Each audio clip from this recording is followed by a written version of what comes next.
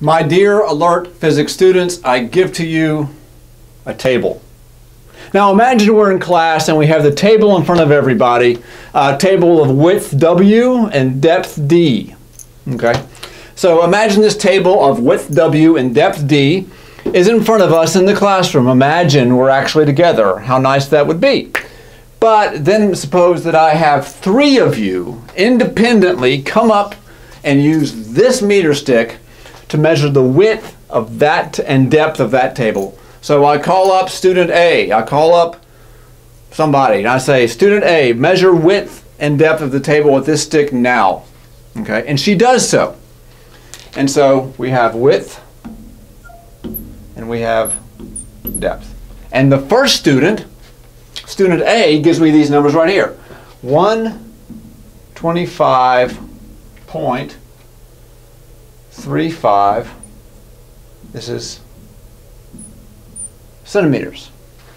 All measurements in centimeters. Centimeter is what fraction of a meter? Yes, 1/100th. So these are all in centimeters. And the same student, student A, gives me for the depth for D, she gives me 57.65, also measured in centimeters. Perfectly fine. Okay?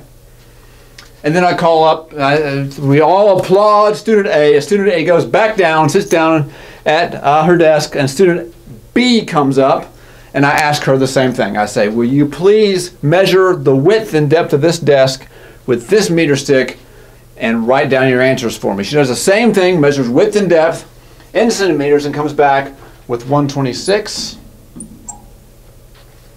and 57.1. Now notice something here. It's different. Student B gives me a slightly different range, a slightly different set of numbers than student A did, using the same meter stick, facing the same table. Now I have actually done this when we're all together in a three-dimensional way. All right, I have actually done this with students, and they don't give me the same numbers every time. Different students measure different numbers. This is why in lab it's often good to measure a single quantity multiple times with multiple partners, because the idea, of course, is to make several measurements and take the average, because you don't know which one of these is right. Your best shot is to find the average of those numbers, right? So that's what you typically do when you're measuring things in lab and elsewhere. So let's say we all applaud student B. Yay, student B. She sits down. Student C comes up, and I ask her the same thing. I say, dear student C, will you measure the width and depth of this table and tell me what you get? Write it on a sheet of paper. And she gets the same number here, 126. But here she gets 58 centimeters. Maybe they're nervous being in front of the classroom at all. You know, can be nerve-wracking.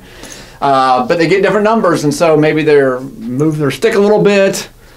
Maybe they didn't, set it right up at square at the table. But these are the numbers we have. So I've asked three students. These are the numbers we have.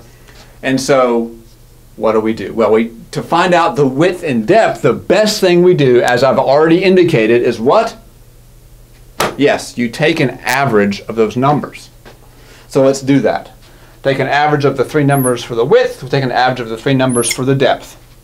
And we get 125. I think this is showing up well. Yes, it's showing up fine. 125.783333333 all the way past the horizon, going on forever. Threes all the way forever, okay? Repeating, that's what the bar over the 3 means. Let's take the average for the depth for this dimension of the table. Take an average of those, and we get 57. And you can check this on your calculator at home, and you'll get these numbers, I promise. 57.583. 3. 3. All the way beyond the cosmic horizon. Threes all the way. Well, these are obviously, we have to round these, right? We have to look at the significant figures that we have. The students provided us for the width column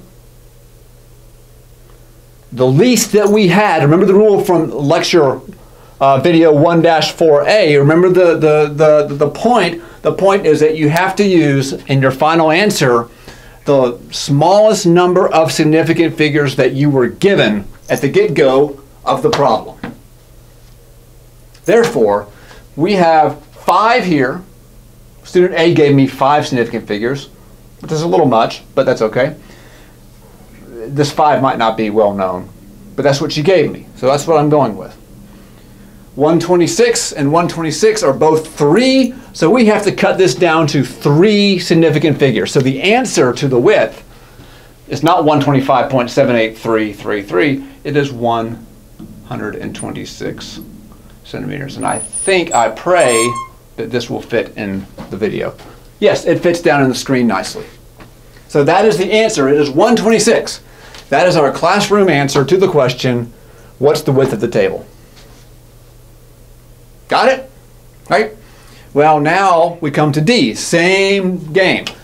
Student A gave us 4 significant figures, student B gave us 3, and student C gave us 2. So we have to round this to 2 significant figures because 2 is the minimum that we were given for this calculation, for the question, what is D?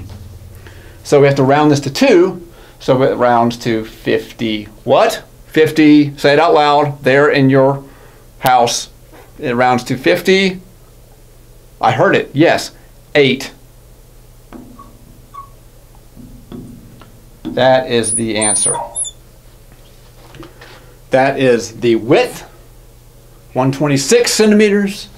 The depth is 58 centimeters. Okay? At this point in the lecture, I would say, are there any questions about that? If you have questions, come to class and we will talk about it during class period, our class office hours thing, which by now you know about. Okay, so that should be pretty straightforward. But now suppose that my question originally had been completely different. Suppose I had asked you not for the width or the depth separately, but suppose I had asked you, let's see what's a good color here.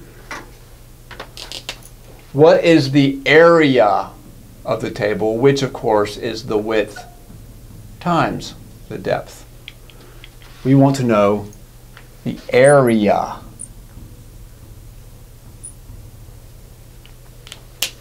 Now notice the width times the depth is a length times a length, so the area is going to be in units of centimeters squared, a centimeter times a centimeter. Right? Area, the area of this glass board, the area of a football field. Any area is expressed in dimensions of length squared. Okay, and here we're using centimeters, so it's going to be centimeters squared. Okay. So what do? Well, you multiply the width times the depth. Right? And there you got it. That's the answer to the area. But here comes the tricky business. There goes my stick. Do we, dear student, do we multiply 125.783333 times 57.583333, or do we multiply 126 by 58? Which width, which area, which width and which depth do we use to find the area? Does it matter? Let's find out. Okay. If we take 125.783 repeating times 57.583 repeating, right? That's wipe this clean. That's a little bit confusing, right? Width times depth okay, we get this number here. 7, 2, 4, 3.02355 centimeters squared. So if we take those numbers, those two really infinitely long numbers, and multiply those, this is what we get. Well, this is obviously nine digits here, so we don't keep all of those. We need to round this off, right? To how many significant figures do we have to round this long, crazy looking number to get the right answer? Well, here's our input data. We have 5, 3, 3 significant figures, 4, 3, 2 significant figures. The one that has the minimum number of significant figures is this one here with 2. So we have to round this down to 2 significant figures. When you do that, you get 7,200 centimeters squared. Okay. That, we're not done. So hold on. That is what we get when we multiply these two numbers, 125.783 times 57.583. That's the number we get. But my original question, you'll remember because you're all very alert, is which one of these sets of numbers do we use to find the area?